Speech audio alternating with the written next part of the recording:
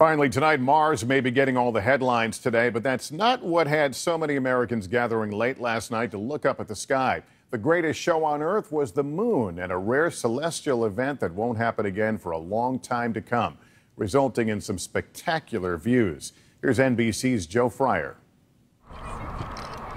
It's beautiful. You didn't need cable or an internet connection to see it, yet the ratings for this show were huge. It's just coming out behind the clouds. It's amazing. Millions around the globe peering skyward to catch a glimpse of the super blood moon. Probably the best moon we have. Across the globe, a similar sight, just different foregrounds. From an English countryside to the Eiffel Tower, from the Washington Monument to a Kansas farm field. Stunning images filled social media, along with plenty of low-grade cell phone shots where the moon looked more like a streetlight far off in the distance.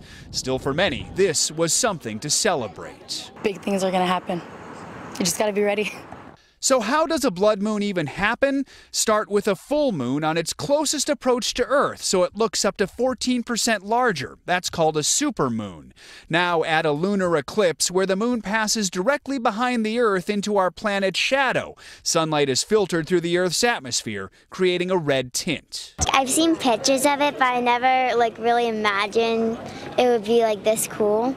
This was the first time since 1982 that a supermoon coincided with a total lunar eclipse. And if you missed it, well, you won't see another one until 2033.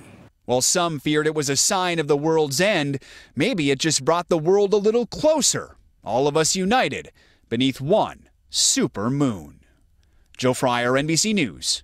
Hey, NBC News fans, thanks for checking out our YouTube channel. Subscribe by clicking on that button down here, and then click on any of the videos over here to watch the latest interviews, show highlights, and digital exclusives. Thanks for watching.